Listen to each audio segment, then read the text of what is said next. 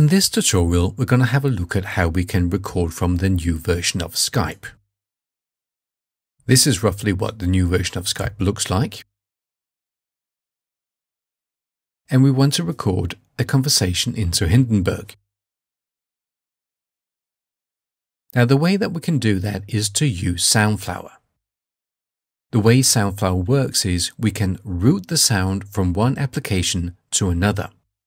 In this case, I've gone to the audio settings inside Skype, and I want to route the speaker sound not to the speakers, but to Hindenburg. There's nothing here that says Hindenburg, but the way I do it is to choose Soundflower. This means that Skype is now playing out through Soundflower. Think of Soundflower as a cable now going from Skype to, well, to nowhere yet because we haven't set it up in Hindenburg. So now we go back to Hindenburg, and on our channel 2, I'm going to choose Soundflower. So effectively what I've done now is taken a cable directly from Skype into Hindenburg. The reason why I wanted to put it on track 2 is this is where I want to record my Skype conversation. And on track 1, that will be me. So what I've set up right now is I want to record me on one track and Skype on the other. To do a recording, I need to arm the tracks first. Arming the tracks is done by clicking this button here. And as we can see, we now have input on this channel. The same goes for Soundflower. But if I only press the button here, I won't necessarily be able to hear what's going on before I record it.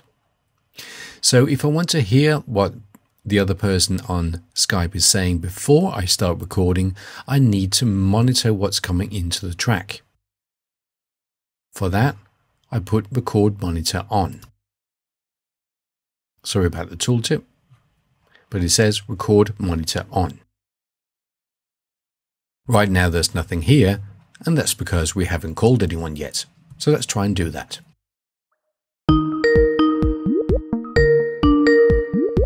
Hello. Hello there, Martin. This is Nick. We're doing a tutorial right now. Oh, great. What can I do for you? I was just wondering if you can hear me at your end. I hear you fine. And I can hear you. Now I'm going to start the recording. So you can see that on one track, I've got myself and Martin on the other. Say something, Martin. Hello there, Nick. Well, this is going to be a very short conversation, isn't it? Well, what would you like to talk about? Well, how about breakfast? Would you like a cup of tea? I would love a cup of tea. Now in this way we can go back and forth, and as you can see, I'm on the one track and Martin is on the other. Thank you, Martin. Thank you. And when I'm finished with the conversation, I can just press stop. And Hindenburg will now automatically set the levels for me. So this is how you can do a Skype recording with a new version of Skype within Hindenburg.